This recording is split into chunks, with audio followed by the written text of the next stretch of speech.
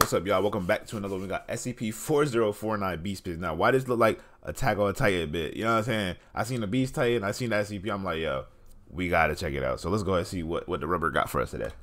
Viewer discretion is advised. I sat clutching my rifle, trying not to make a sound. Hot tears rolled down my cheeks as I shook with fear, fully aware that my rifle could do nothing against it. I hung my head low as I heard it rip my father into pieces.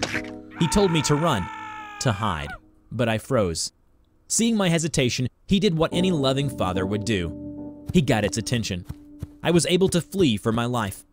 I thought it was a bear or some sort of creature that humanity they just got Titans walking around. Has yet to discover. But no, nature doesn't create anything like that. Its hide was tough. It had arms twice as long as its body, with claws meant for evisceration. If anything, it looked like an animalistic human, but severely warped in appearance. It was fast and strong. Once it was finished with my father, I knew it would come for me next.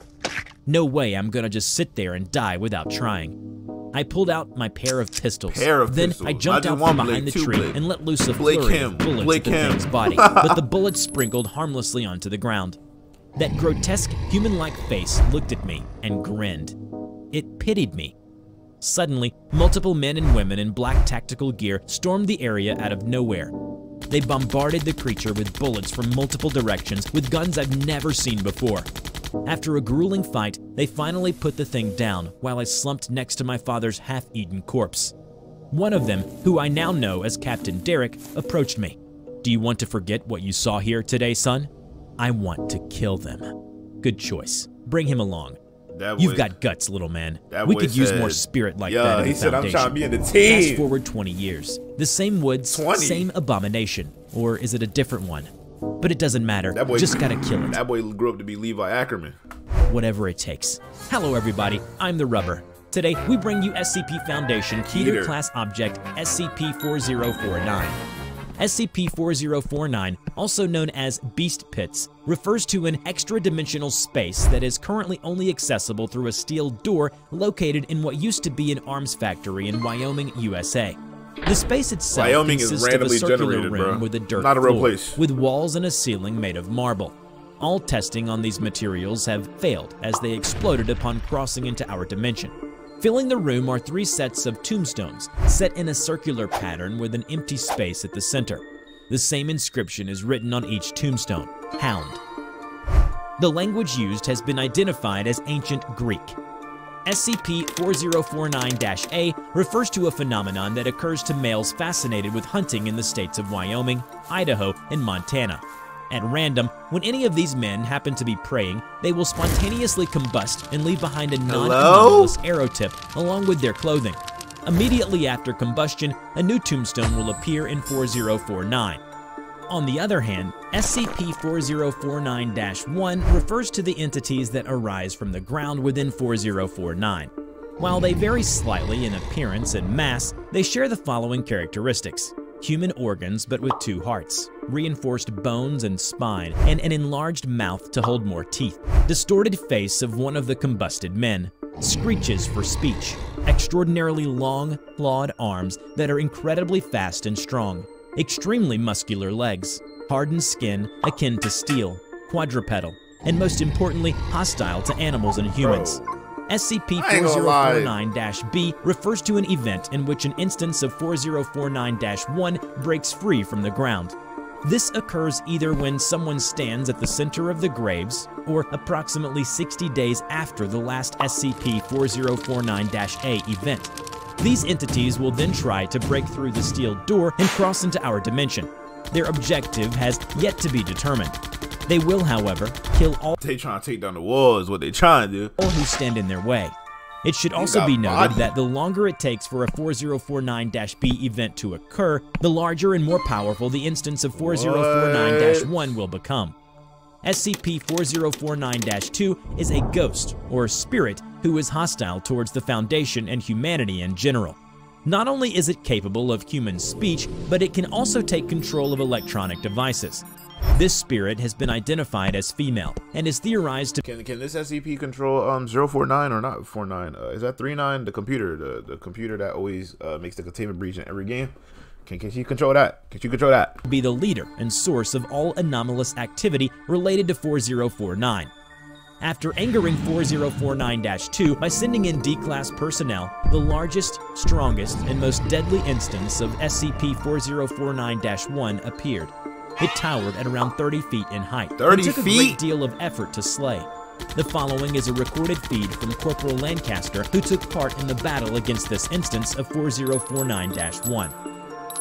Lancaster's camera feed showed the towering instance of 4049-1 roaring, unnerving the men. Fire!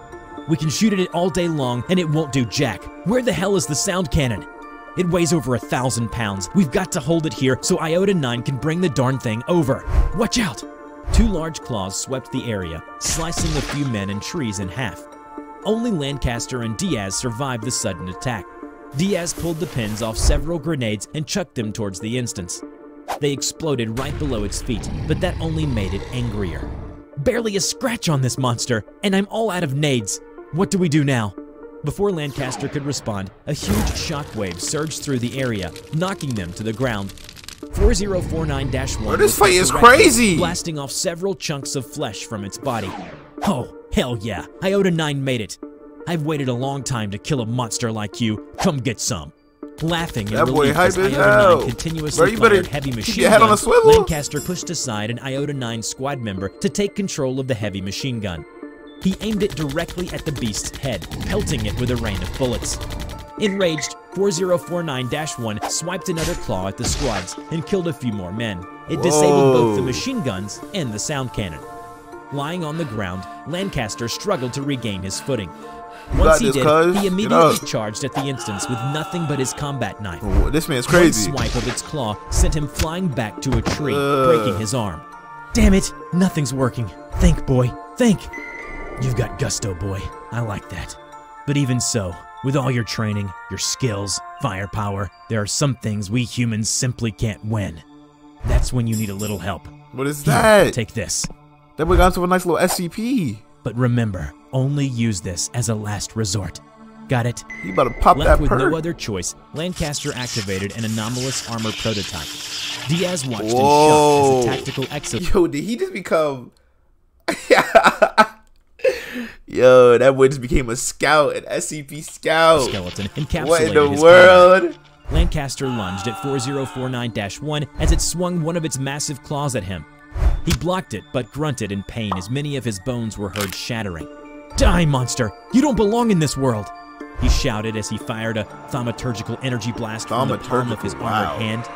It pierced the skull of 4049-1, killing it instantly. The surviving squad members might as well go kill them all off. Lancaster fell to the ground in agony from his injuries. The armor was completely drained of power from using the attack. Lancaster was later reprimanded by the site director for using the highly experimental armor. As for dealing with SCP-4049-2, researchers have determined that the following measures must be taken: increasing efforts to prevent hunting in Wyoming, Idaho, and Montana, lobbying for animal rights and preservation of natural habitats.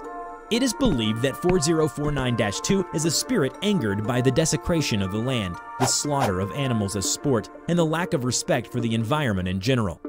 Instances of 4049-1 are therefore theorized to be the punishment for humanity's so-called arrogance and carefree hunting of wildlife by 4049-2. Wow. Nah, that SCP was super crazy. I really like that one. That was really good. Let me know what you guys thought. Down below in the comments. And per usual, go ahead, like, subscribe. I'll see you guys in the next one, bro. I like this one a lot. That boy that became a Titan Sled. It's a really good, I like what the rubber did with this one. I really did.